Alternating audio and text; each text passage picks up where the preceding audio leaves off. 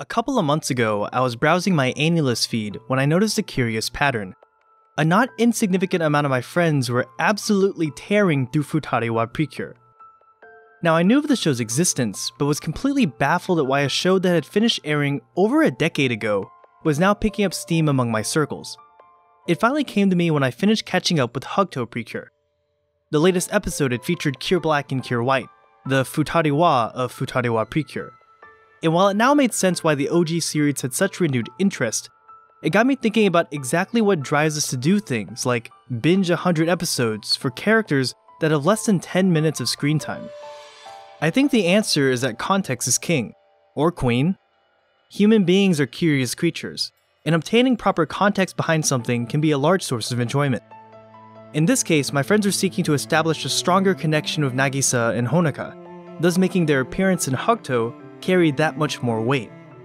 In philosophy, there exist two fancy terms in regards to knowledge, a priori and a posteriori, and despite sounding like they're straight from the Middle Ages, their meanings are quite simple. A priori literally means from the earlier, and represents knowledge that is independent of experience, basically things you could reason for yourself without consulting any outside reference, even your own senses. However, Cure White and Cure Black's appearances in Hugto Precure are an example of a posteriori knowledge, the literal definition being, not surprisingly, from the later. You would have to know Futariwa Precure's existence in order to know who they are, and you would have had to have seen the show to know what they're all about. This dichotomy between a priori knowledge and a posteriori knowledge is an interesting component of how we view anime. It's not exactly a perfect comparison, since a priori knowledge refers to things like math and tautologies, i.e. fun things are fun. But I'm using it here to refer to what we can glean from purely the anime itself, compared to what we get with the benefit of outside knowledge and context. You're kind of able to have your cake and eat it too, meaning you're able to derive the meaning and enjoyment inherent within a show's given narrative, and then later reap the benefits of recontextualization that a posteriori knowledge provides. And I can't think of a better show that showcases this than Madoka Magica. Depending on the framework from which you approach it, different themes are either emphasized or outright revealed entirely, making the gaining of perspective something that everyone should pursue. It can only make a good show even better. Not to say that Madoka isn't already fantastic on its own merits. One can clearly see that purely from a priori knowledge, or everything that's in the show itself. For example, a common thing to hear is that one must watch at least up to episode 3 of Madoka in order to give it a fair shake. However, this implies that Madoka doesn't reveal what kind of show it is at first glance. There is a noticeable attempt at misdirection, but Shaft and Urobuchi left plenty of clues for one to pick up on. A simple look into the directing and cinematography betrays the show's sinister nature, well before episode 3. In fact, this intricate attention to detail and symbolism is not unique to Madoka's start. There is plenty of foreshadowing to be gleaned if one simply pays attention. But even to the most inattentive viewer, I don't know how you can make it through the fever dream that is the opening scene set to Calafina's Magia and still expect a happy-go-lucky magical girl anime. However, what happens if you go into Madoka having read Goethe's Faust, a well-regarded piece of German literature? Well, it'd be pretty much like seeing The Matrix or turning the lights on. A number of doors leading to renewed appreciation of the show open to you. You'd probably notice how Madoka's beginning mirrors Faust's, with the two titular characters both lamenting their positions in life, and you bet that you wouldn't trust Mephistopheles' stand-in QB for a single second, since you were probably anticipating the infamous Faustian bargain. If your fan subgroup was dedicated enough, or if you just really liked cryptography, the opening title card, whose runes proudly displays Prologue in Heaven 2011, would clue you in immediately. You would be primed to look for the themes of morality, life and death, and spirituality that are present in Faust, and be on the edge of your seat seeing how Madoka presents its own version of a classic story. And you'd kind of already be expecting a tragedy, knowing that Faust accepted a bargain with consequences he was ill-prepared to deal with. Though I acknowledge that the vast majority of anime watchers probably haven't read Faust. The point of this video is not to admonish you for not having read classic literature, but rather encourage you to seek context, any context, since it can only add to the experience. For example, I didn't go into Madoka with Faust in mind, and as such missed many of the Faustian elements. Instead, I came into it just having taken psychology, meaning the doors that opened for me were different, but I think just as valuable. You see, there's a famous thought experiment known as the trolley problem. You're a train track operator faced with a dilemma. A runaway train is barreling towards a group of 5 unknowing workers, while another track only has a single worker. Do you sit back and do nothing? Or do you switch the tracks to sacrifice one for the lives of many?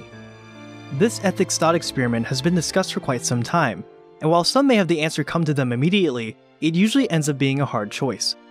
Utilitarianism indicates that not only is it the moral choice, it is obligatory for one to switch the tracks. However, some argue that making an active decision in the process makes you responsible for the death when it would have just been an unfortunate incident otherwise. Kyubey presents basically the exact same dilemma from a utilitarian view. Is the suffering of a relative few justifiable to save the lives of many? In this case, many being the entire universe. While one can pick up on this question of whether or not the greater good is worth it, having knowledge of the trolley problem adds a new tinge and nuance to the theme, and if one wished, they could read up on the decades of prior discussions surrounding it. Is it worth losing Madoka for the sake of everyone else? Ultimately, the end of the series, as well as Homura, says no. Something interesting to note is that this theme of one's actions being part of a greater whole is also present in Faust, meaning one can arrive at the same conclusions from different starting points. You just need to go out and get them.